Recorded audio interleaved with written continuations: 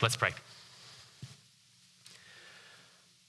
God, once again, we come to you humbly asking that you would meet with us in this moment. We thank you, God, for the privilege it is to sing praise and worship to you, which the psalmist tells us is what we were created to do. And now, God, we ask that you would speak to us. God, I don't take lightly the responsibility to open your word and talk about it. And so I pray that you would just remove me from the equation and that you would speak through me. I pray, God, that the truth and the beauty and the conviction and the hope of your gospel would be communicated in all its wonder and beauty in this moment. We thank you for this season of Advent. We thank you, God, for what it reminds us of and what it points us toward.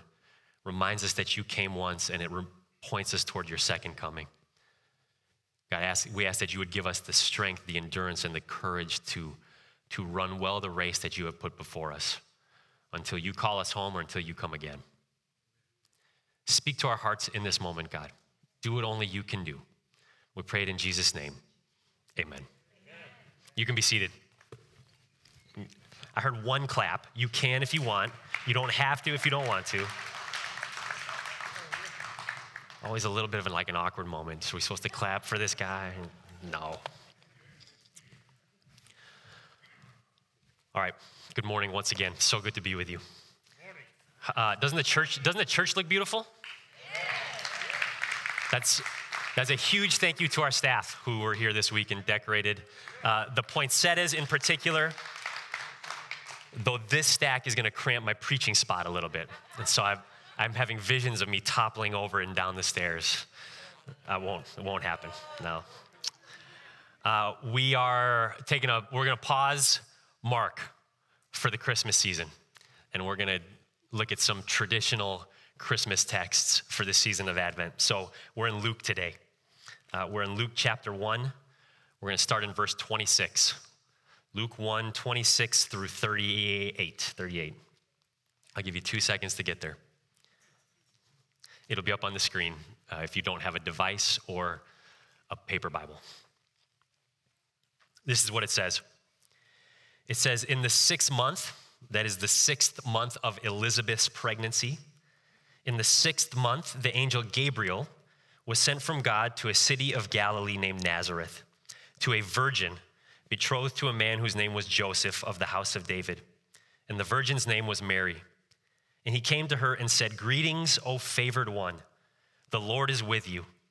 But she was greatly troubled at the saying and tried to discern what sort of greeting this might be. And the angel said to her, "Do not be afraid, Mary, for you have found favor with God. And behold, you will conceive in your womb and bear a son, and you shall call his name Jesus. He will be great and will be called Son of the Most High. And the Lord God will give to him the throne of his father David, and he will reign over the house of Jacob forever, and of his kingdom there will be no end." And Mary said to the angel, "How will this be, since I am a virgin?" And the angel answered her, "The Holy Spirit will come upon you, and the power of the Most High will overshadow you. Therefore, the child to be born will be called Holy, the Son of God. And behold, your relative Elizabeth in her old age has also conceived a son, and this is the 6th month with her who was called barren. For nothing will be impossible with God." And Mary said, "Behold, I am the servant of the Lord. Let it be to me according to your word." And the angel departed from her. This is the word of the Lord. Thanks be to God. Every spring in this country, thousands upon thousands, hundreds of thousands upon hundreds of thousands, probably millions upon millions of late-stage teenagers come home from school and head to the mailbox with great anticipation. Small envelope, maybe not good news. Big packet, possibly good news. At least that's the way it was when I did it, and that was 21 years ago, I think. Maybe it's email now, I don't know. Regardless, whether it's physical mail, email, each spring, lots of seniors in high school are checking their inbox or their mailbox with a lot of anticipation because they want to know whether they have been deemed worthy. They want to know whether they are wanted. They want to find out whether they have been accepted. Now, for some, Just to be accepted anywhere is a win, and that is awesome. Blessings on us. Others are shooting maybe a little bit higher, and still some are shooting for the stars. Because while there are some colleges and universities in this country that accept up to 80, 90, or even 100% of the people who apply to them, there are other schools that are a little bit more selective. There are other schools on the opposite end of that spectrum which accept only 5 or 10% of the students that apply to them. These are the schools where a 3.95 GPA and a 1450 on your SATs does not set you apart. That's just the baseline for competing. I'm giving some people PTSD right now. It's okay. It's okay. You're through it. It's over. Some of you. Some of the kids, not so much. We have a family of 5 schools in this country that are amongst 5 of the most selective educational institutions in all of the world, and those are our military academies. You have the opportunity, should you be accepted into one of our military academies, to get a free education and a guaranteed job upon graduation. But unlike most of the schools that you're going to apply to, you have to go through a few more hoops to get into one of our military academies. You have to have a recommendation from a member of Congress. I remember hearing that when I was in high school, and I was like, how do you even do that? Like, this is Gary calling for Mrs. Pelosi. I'm sorry, who? You have to take a mental health exam. You have to take a physical health exam. And for some of those schools, you actually have to pass a physical fitness test. Can you imagine, Stanford being like, we'd love for you to come, but we got to make sure you can run a mile in 6 minutes or less. That's the way it works at the military academies. That being said, in 2019, 42,000 students applied to the 5 U.S. military academies, vying for about 4,000 spots. If you come home your senior year in college and find an acceptance letter from one of the U.S. military academies waiting for you in your mailbox or in your inbox, it is really the honor of your life up to that point. It is a complete affirmation that you are one of the best, brightest, that you are completely worthy, and that you are wanted. It is a high, high honor to be accepted to West Point or Annapolis or Colorado Springs. I don't know where the other 2 are. But there's a huge tension if you are to receive that acceptance. Because acceptance into one of the U.S. military academies, while it is one of the highest honors you will probably have received up to that point in your young life, it is not an invitation to ease and comfort. It is an invitation to suffer. It is an invitation to hardship. And so there's this incredible tension if you get into one of those schools where, wow, this is amazing, and wow, this is going to be really hard. Because if you go to one of those schools, while all of your friends from high school are out on a Friday night partying, or a Thursday night, or a Monday night, you're being held to a curfew. While their restrictions on their life are being loosened, yours are being tightened. While they're sleeping in on a Saturday or a Sunday, or a Monday or a Tuesday, you're up at 6 a.m. for physical training. When they graduate and they get a job in a cubicle that has air conditioning, you may be going to the battlefield. So if I were the person writing the acceptance letters to those who have been accepted into our U.S. military academies, the line I would start with in that letter would not be congratulations. The line I would start with would be, now comes the hard part. And while very few of us in this room, I know of at least one, I don't think he's here today, who has actually received that letter. Whether you went to college, whether you didn't go to college, what your college experience was like, that's not the point I'm trying to make, because I think we can all identify with the emotions wrapped up in the application process to a place like one of the U.S. military academies. Because inside all of us, there is a longing to feel like we are accepted. There's a longing inside all of us to feel like we are special, like we are set apart, like we deserve something, like we have earned something. We all want to feel that call. We all want to feel like we've been chosen, that we've done something worthwhile and somebody else wants us. especially in a place like the Bay Area. I've lived a lot of places in my short life, and I have never felt so much the dichotomy as you feel here between those who are set apart and have succeeded and those who have not. Every day, we just get bombarded in this place by, are you good enough? Are you worthy? And here's the good news. We all are worthy in God's eyes. Maybe not in West Point's eyes, maybe not in Stanford's eyes, maybe not in Berkeley's eyes, maybe not in the Bay Area's eyes, but in God's eyes, every single one of us is wanted. Every single one of us is chosen. Every single one of us is worthy. But to receive that acceptance from God is just like receiving an acceptance letter from one of the U.S. military academies. Because yes, it is the highest honor of our lives to know that God loves us and wants us and calls us as his children. But now comes the hard part. And that is exactly what we see in this text that we are looking at with Gabriel's announcement to Mary. We're in the season of Advent. Advent is a Latin word that means arrival or coming. And in this season, we are remembering, as I said it in my prayer, that Jesus Christ, the God-man himself, came to earth in flesh, did for us what we could not do, and we are also looking forward to the time that he is going to come back again. But what I want us to recognize as we look at these 12 or so verses that we're looking at today, in my Bible, it's titled, I think, the birth of Jesus foretold, something like that. Yeah, the birth of Jesus foretold. What this really is a call. Those little titles in the ESV Bible, they're not inspired by God. I would have called it the call of Mary. Because we don't have time today to look at the parallels, but there are incredibly close parallels between this, what happens to Mary and what happened to Moses and Gideon and Jeremiah in the Old Testament. This is an announcement of the birth of Jesus that is going to come, but it is more than that. It is a call on Mary's life.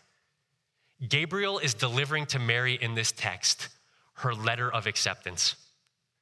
And what we are going to see as we read through these verses together is that he brings both sides of the equation. He brings the congratulations, but he also lets her know now comes the hard part. So with that, there's a few things I want us to draw out of this text. And the first one is this: God chooses unlikely people. God chooses unlikely people.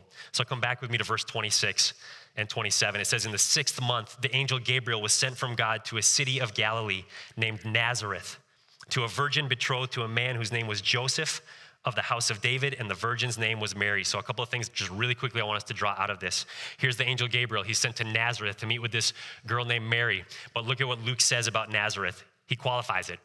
A city of Galilee named Nazareth. Why does he have to qualify Nazareth? Why does he have to tell his readers it was a city in Galilee? Because if he didn't, they wouldn't have known where it was. They wouldn't have known it. Nazareth was a small town in the middle of nowhere that did not even register on a map. If you pulled it up on Apple Maps or Google Maps, you'd have to do this like 10 times to get Nazareth to actually show up. Nazareth is not talked about at all in the Old Testament. It's talked about 12 times in the New Testament, all in connection with Jesus. Never in any of the extra biblical literature that we have is Nazareth mentioned from that time. The first mention of Nazareth in something outside of the Bible comes 200 years after the birth of Christ. It is a nowhere town. Verse 27, it says Gabriel was sent to a virgin betrothed to a man whose name was Joseph. Let's talk about this word betrothed just for 2 seconds. That is the same idea today as what we call engaged. She was engaged to Joseph, but it was way more binding back then. The dowry had already been exchanged. They were already considered husband and wife. They weren't living together yet. It wasn't consummated until the wedding. But you couldn't just walk away from an engagement. It actually had to be broken by a divorce. And what's important about us knowing that she was betrothed is this. The average age for betrothal at this time in the ancient Near East, in Palestine, at the turn of, going from the BCs to the ADs, 12 to 14 years old. So this is not 18-year-old Mary. This is not 21 or 25-year-old Mary who's a career woman and got her life. This is maybe middle school aged Mary. I have a 12-year-old daughter. I cannot fathom what is happening in this passage happening with her. So the angel Gabriel shows up to a backwater, no-name place that nobody has ever heard of, and he meets with a preteen or barely teenage girl, and what does he tell her? He says, God chooses you. God has chosen you. Look with me at verse 28. And he came to her and said, greetings, O favored one. The Lord is with you. Then skip down with me to 30. And the angel said to her, do not be afraid, Mary, for you have found favor with God. See that word favor shows up twice? It's not the same word in Greek, but both of those words in Greek come from the same root, which means grace. The angel is telling Mary, you have found grace in God's eyes. Now, we just got to hang out here for 2 minutes, take a little detour to help us understand what this actually means for Mary. That phrase in verse 30, Mary, you have found favor with God. We see that exact phrase somewhere else, way, way back in the Old Testament in Genesis chapter 6. Genesis chapter 6 opens up, and we're told that man has become so sinful that God is grieved in his heart that he made man, and he is going to wipe them off the face of the earth. But in Genesis 6:8, do you remember what it says?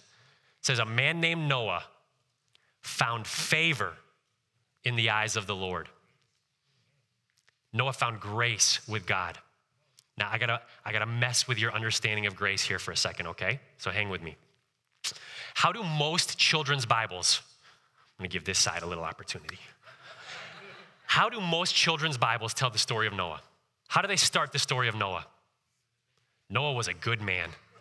Noah was a righteous man.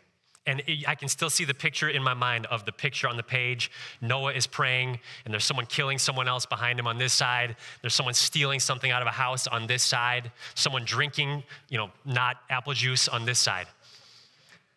That's because in Genesis 6:9, it says that Noah was a righteous man and blameless before God. But here's what we need to know. Genesis, we believe, was written by Moses centuries after Noah lived. Genesis 6:9 is a summary statement of his life. So here's the deal. It is possible that Noah was the only one on earth who had a quiet time every morning and who prayed and didn't use foul language and didn't steal from his neighbors. Possible. But it's also possible, and in fact, I would say it's likely that Noah was just as sinful and evil and decrepit as everybody else. Because that is what grace is. Grace is not something we earn. And we want the story of Noah to be that he was righteous and that's why God saved him. But that's not the story of grace. The story of grace is that God chooses unlikely people who don't deserve it. And for reasons we may never know, this side of eternity says, you are mine, and I'm gonna do something with you or through you. So when we get to this passage in Luke chapter 1, and it says that Mary found favor in God's eyes, what we have to understand is that it could mean this, but it probably doesn't mean that Mary had quiet times every morning and was super devout, and God saw something in her that was better than everybody else, and so that's why he chose her.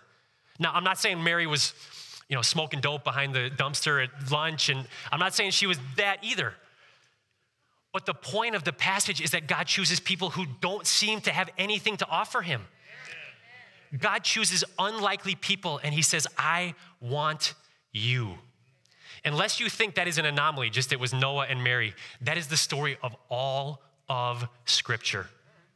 Abraham, he was a pagan idol worshiper, didn't even know who God was. And God shows up out of nowhere and says, I'm gonna make you the father of my people. Abraham's grandson, Jacob. Jacob is a lying cheater. He's awful. You know the story of how he takes his brother's birthright. And then in the very next chapter, God meets with him and tells him, I am going to bless the world through your offspring. And you're like, no.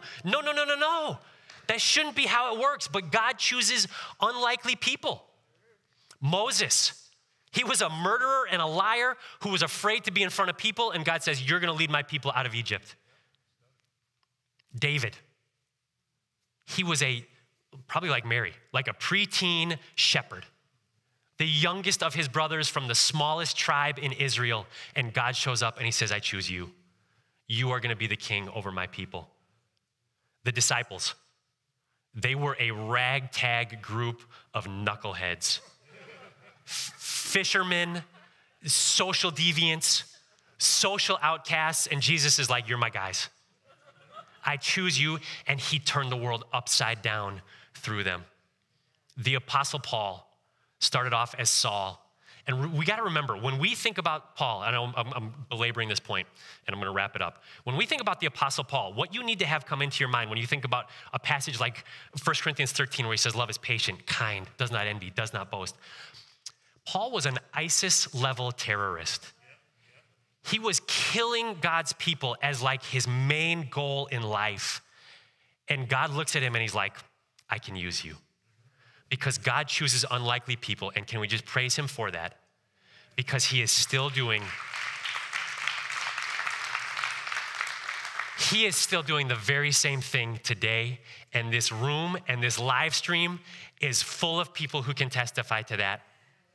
I cannot help but think of Henry's blessed testimony last week, where he's like, I have been to the county jail 100 times, not as a visitor.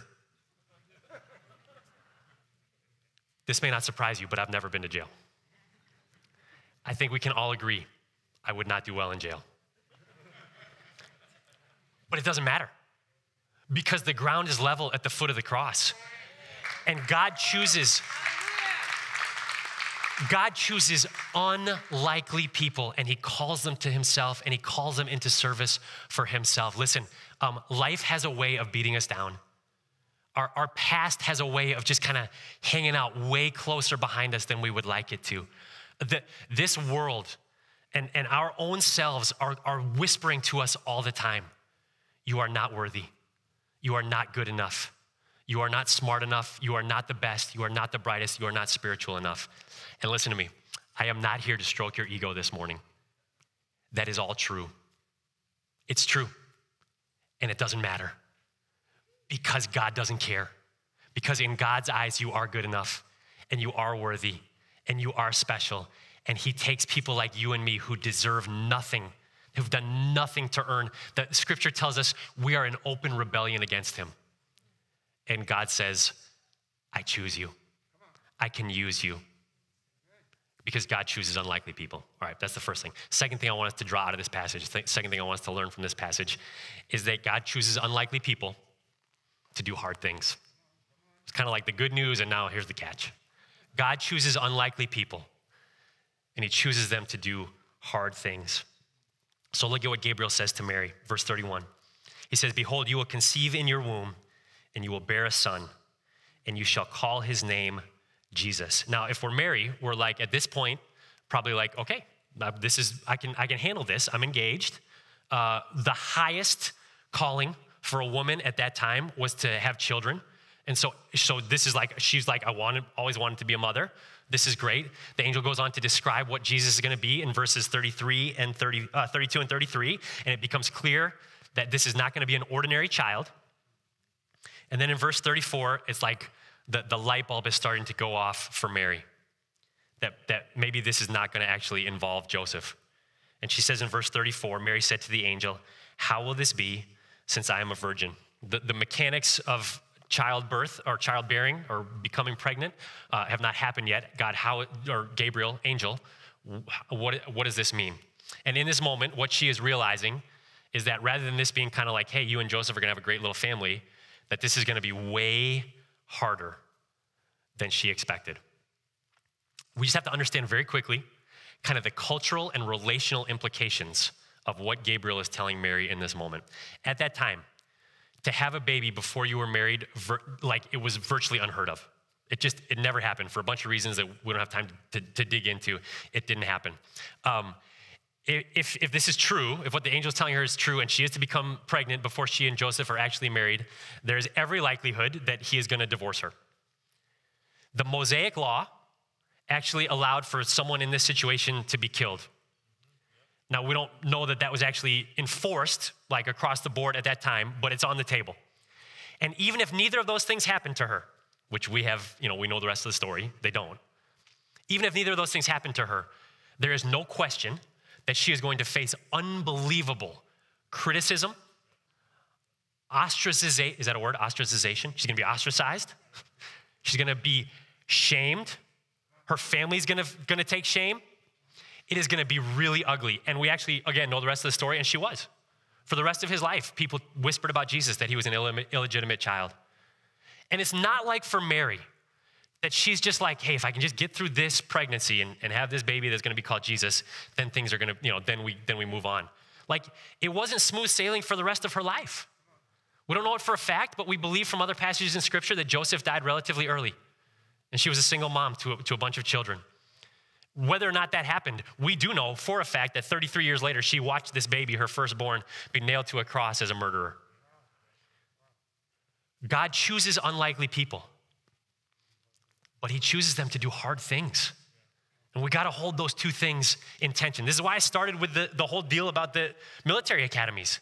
Because it's like, this is a high honor for God to call you and choose you. But now's the hard part.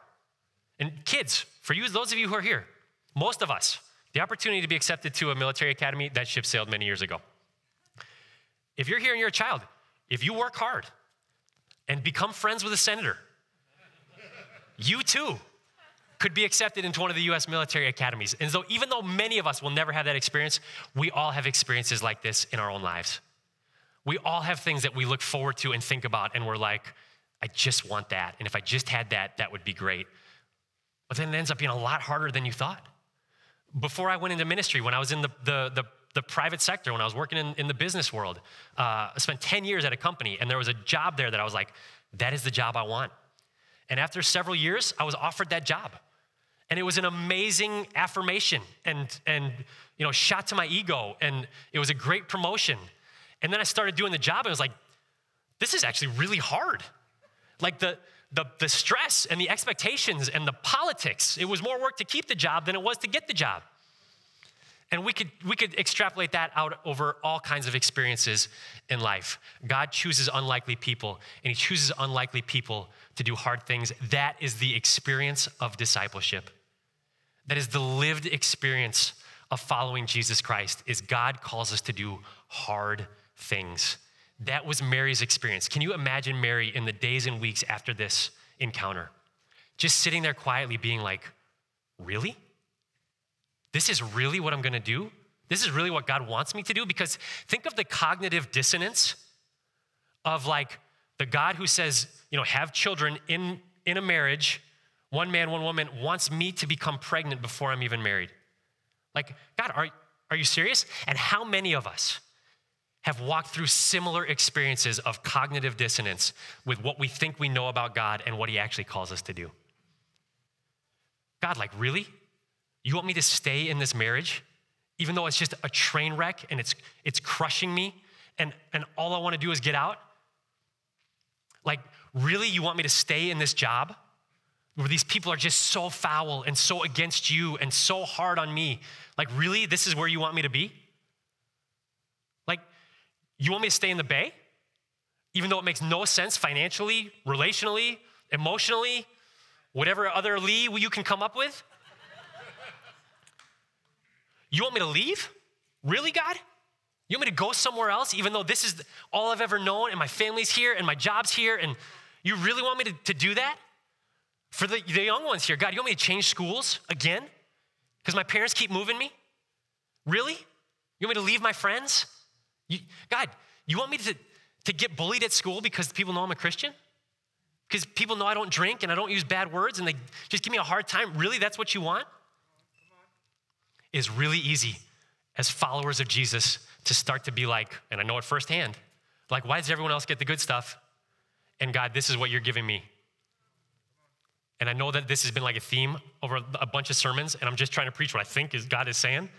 But God does not call us so that he can give us the easy, comfortable, safe, predictable life that we think that we want. God chooses us, and he calls us, and he takes us through hard things. And some of those, we may know this side of eternity why he did it, but some of them we may not. It may not be until we meet him face to face that we understand some of the stuff that he has brought us through. But what we got to learn, because it is the story of Mary. It's so easy to be like, Hail Mary, full of grace. First of all, she wasn't full of grace. She was given grace. But it is so easy to be like, what an amazing life. Like, she got to have Jesus Christ. She got to be the mother of God. And in reality, it was hard. It was really hard. There was a cost. God chooses unlikely people, and he chooses them. He calls them to do hard things. And the last thing, and this is the good part, is that God is with us through it all. God is with us through it all. We sang earlier about Emmanuel. And what we need to see, what I want us to recognize in these few short verses where the birth of Jesus is being foretold, is that Mary had Emmanuel before Jesus even showed up on the scene. Look again back with me at verse 28. Gabriel says to Mary, he came to her and said, "Greetings, O favored one." What? "The Lord is with you." That is not a statement of hope. That is not, "May the Lord be with you." May the force be with you. That is a declaration of fact. Mary, the Lord is with you. And then when Mary says, how is this going to happen? Skip with me down to verse 35. The angel answered her, "The Holy Spirit will come upon you, and the power of the Most High will overshadow you. Therefore, the child to be born will be called holy." Listen, that is not only describing how the conception is going to take place, that is describing the state of Mary's life from that moment forward. She is going to be filled with the Holy Spirit, and God's power is going to overshadow her. Does that remind you of anything? It reminds me of another overshadowing, also in the Old Testament. When God called his people, when God saved his children, the Israelites, out of slavery in Egypt, how did he lead them for 40 years through the desert? By a cloud. I know it was fire at night. It was cloud during the day. The glory cloud of God hovered over his people for 40 years, guiding them, guarding them, protecting them, providing for them. And Gabriel is saying in this moment the same thing that God did for your ancestors, he is going to do for you, Mary. He is going to fill you with his Spirit, and he is going to be a cloud of power around you, guiding you, guarding you, protecting you, and leading you. Gabriel is saying, yeah, this is going to be hard, but you need to know that you are not going it alone. Amen. God is with you, and he will be. And what was true for Mary is true for every single one of us who has bowed our knee to Jesus Christ and said, "You are my Lord and Savior." When we decide that God is who he says he is, that Jesus is who he says he is, that Jesus did what the Bible says that he did, when we say, "I cannot do it myself, I need you to do it for me, God," in that moment, we are filled with God's Spirit, and his power surrounds us. And so we need to know, someone needs to hear this morning, whatever the hard thing is that God is taking you through in this moment, you are not alone. Isaiah 43, when you pass through the flood, I'm with you. When you pass through the fire, I am with you. He will never leave us or forsake us. If he is for us, who can be against us? He is our dwelling place.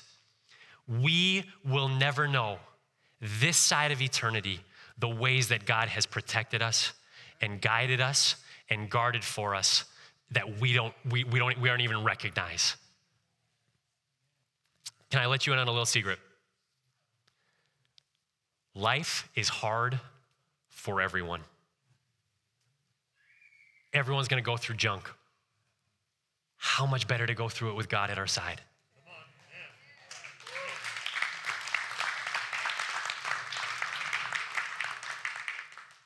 So can I stay in this marriage that just seems like it is a train wreck? This is hypothetical, not saying it literally for me. On my own? Probably not. With God's Spirit inside of me and his power surrounding me? Yes. Can I stay in this job that is just crushing me and just robbing me of my soul on my own? No. With God's Spirit inside of me and his power around me? Yes. Now, God calls people to change jobs. I'm not saying, understand the spirit in what I say, which I say that. Can I go to another new school? Can I make a new round of friends? Can I deal with being made fun of again on my own? Maybe not. But with God's Spirit inside of me and his power around me, absolutely. Can I make this move? Can I go to this new place? Can I blow things up because I think it's what God is calling me to do? On my own, maybe not. But with his Spirit inside of me and his power around me, absolutely yes. Can I face this illness? Can I face this cancer again? On my own, maybe not. But with God's Spirit inside of me and his power around me, I can do it. Because he is with us through it all. And he can do what we can't. So as we finish up, I want to give the worship team an opportunity to start making their way to the stage. I just want to point out one more thing about this passage. The evidence that what Gabriel said is true is found right here in the passage. He says you're going to be filled with the Spirit and you're going to have God's power around you. God is with you. And in verse 38, in response to all of this craziness that this angel has just told her, what does Mary say? 12-year-old Mary, 13-year-old Mary, behold, I am the servant of the Lord. Let it be to me according to your word. What does she say? I'll do it. I'll do it. I'll do it. Did she say that because she was just so spiritual and she just was so powerful and she just, in and of herself, she found the courage to do it? Not a chance. The only way someone can speak like that is because of the Spirit of God working in them and the power of God surrounding them to allow them to face something that otherwise they couldn't have faced.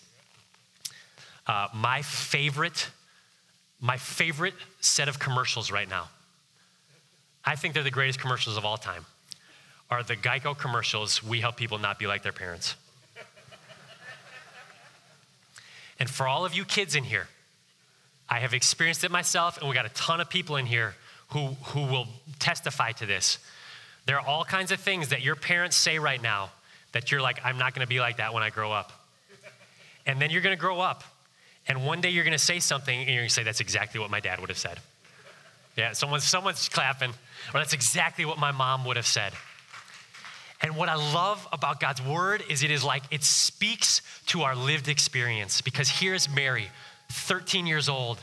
Her life is about to be blown up. And she says, I'm your servant. Let it be to me according to your word. We don't get a lot about Jesus in the interim, from when he was born to when his public ministry starts. But we do know, we get some snippets, and we know that it wasn't like a secret to him that he was God's son and that Joseph wasn't his biological father. And I just imagine sometimes the Jesus and Mary sitting around, maybe at his birthday, sitting around the Christmas tree. Just kidding. That wasn't a Christmas tree for Jesus' birthday. And Mary sharing with Jesus the story of how the angel Gabriel came and visited her and what that conversation went like. And Jesus being like, oh, tell Gabriel I say hi. It's been a while. No.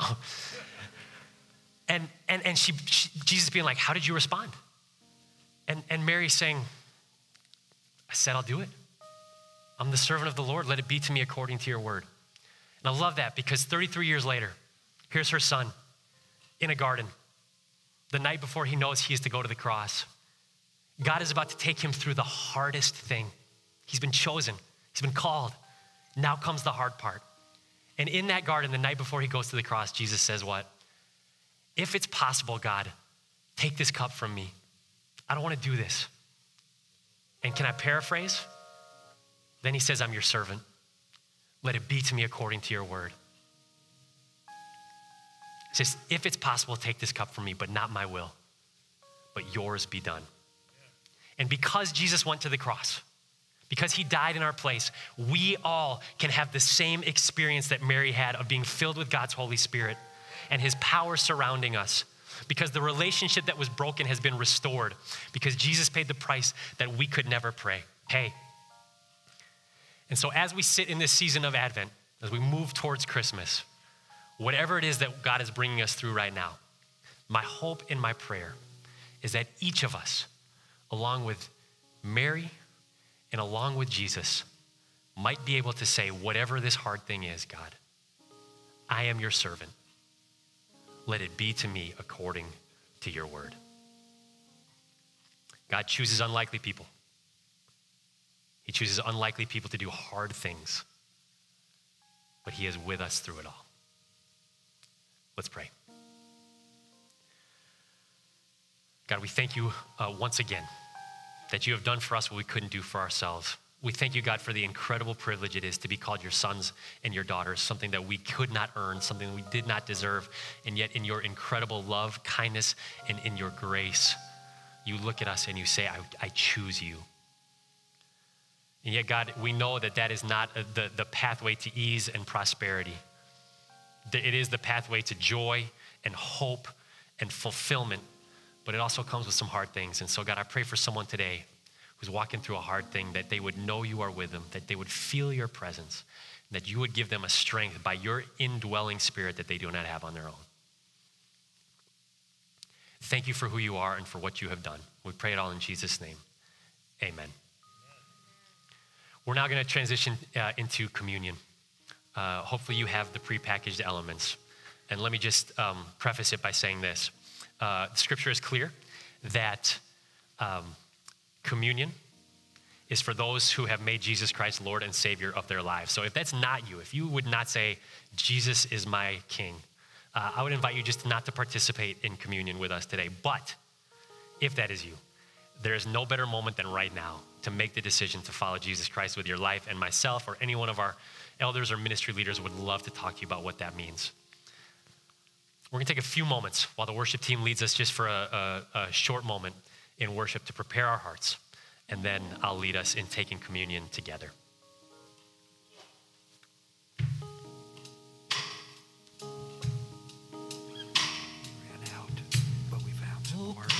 To the altar, the Father's arms are open wide. Forgiveness was bought with the precious blood of Jesus Christ. Oh, come to the altar, the Father's arms are open. Forgiveness was bought with the precious blood of Jesus Christ. Oh, what a Savior! Isn't He wonderful? Sing hallelujah.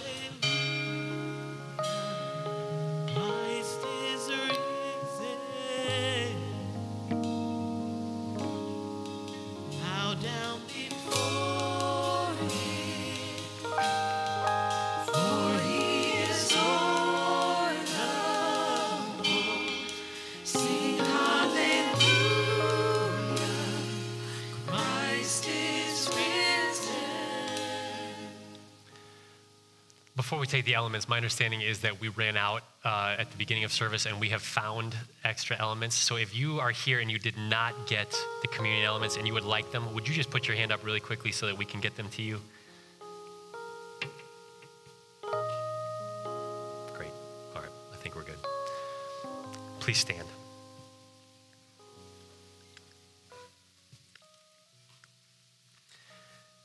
If you'll take the bread.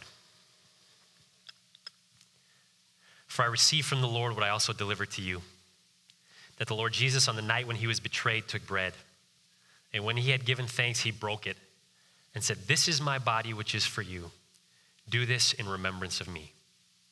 Take and eat."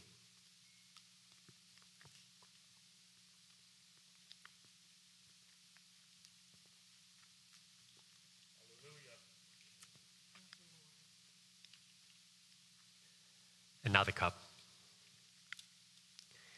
In the same way also he took the cup after supper, saying, "This cup is the new covenant in my blood. Do this as often as you drink it in remembrance of me. For as often as you eat this bread and drink the cup, you proclaim the Lord's death until he comes." Take and drink.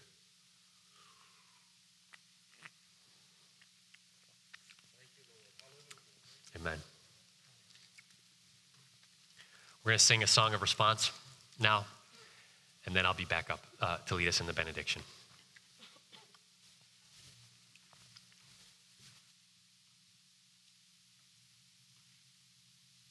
Hallelujah, Lord.